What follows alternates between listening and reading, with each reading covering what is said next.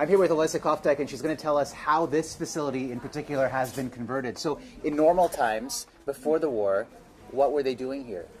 We made here all kind of stuff for restaurants and hotels, for cleaning ladies, and also pillows and blankets for hotels, and all that kind of stuff. And now things have changed. Yeah, things have changed a lot, and now we started to make this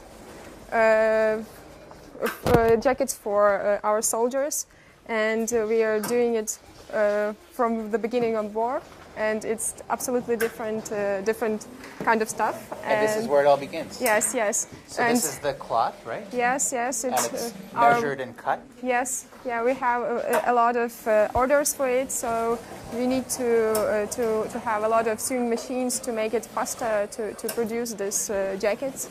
A week ago it was only 4 sewing machines, and now it's almost 10, I don't know. It's like a little factory in it. Yes, yes, it's really...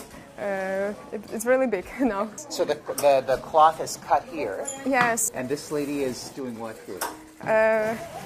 She's sewing jacket pockets. Okay. Yeah. And what goes in the pockets? It's gonna be soldiers' stuff. Okay. I don't know how bullets and everything they need. And so. how many Olesa have you made? How many vests have you made? About 30 a day.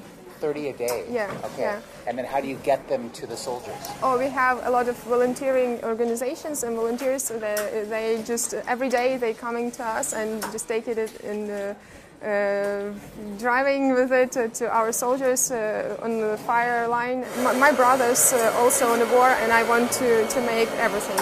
Your brother's fighting? Yes, yes. And this is how you're helping? Yeah, yeah. So, and everyone does, yeah.